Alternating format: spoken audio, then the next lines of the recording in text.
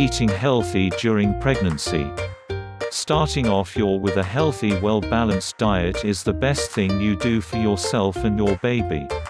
This way, you'll only need to make a few adjustments during your pregnancy. Your first trimester. If you find it tough to maintain a balanced diet during your first trimester, you can rest assured that you're not alone. Due to queasiness, some women will eat all of the time and gain a lot of weight in the process. Other women have trouble getting food down and subsequently lose weight. Preventing malnutrition and dehydration are your most important factors during first trimester. Calories. When you are pregnant, you need to consume around 300 calories more than usual every day. The best way to go about doing this is listening to your body when you are hungry. You should try to eat as many foods as possible from the bottom of the food pyramid. If you gain weight too slow, try eating small meals and slightly increase the fat in your diet. You should always eat when you are hungry, as you are now eating for 2 instead of 1.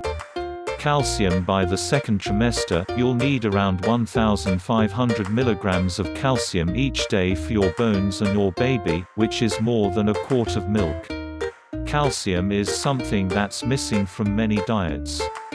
Along with milk, other great sources for calcium include dairy products, calcium-fortified juices, and even calcium tablets. Fiber. Fiber can help to prevent constipation, which is a common pregnancy problem. You can find fiber in whole grains, fruits, and even vegetables. Fiber supplements such as Metamucil and Citrucil are safe to take during pregnancy. Protein. Unless you happen to be a strict vegetarian, your protein intake is not normally a problem for women who eat a healthy diet. Iron. A lot of women will start their pregnancy off with a bit of iron deficiency. Good sources of iron include dark leafy green vegetables and meats. Iron supplements should be avoided, as they can cause internal symptoms such as cramping, constipation, or diarrhea.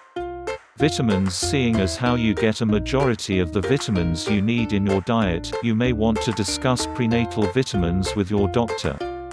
Folate is one of the most important, and if you are getting enough of it, you may be able to avoid vitamins altogether. Just ask your doctor to make sure. Thank you for watching.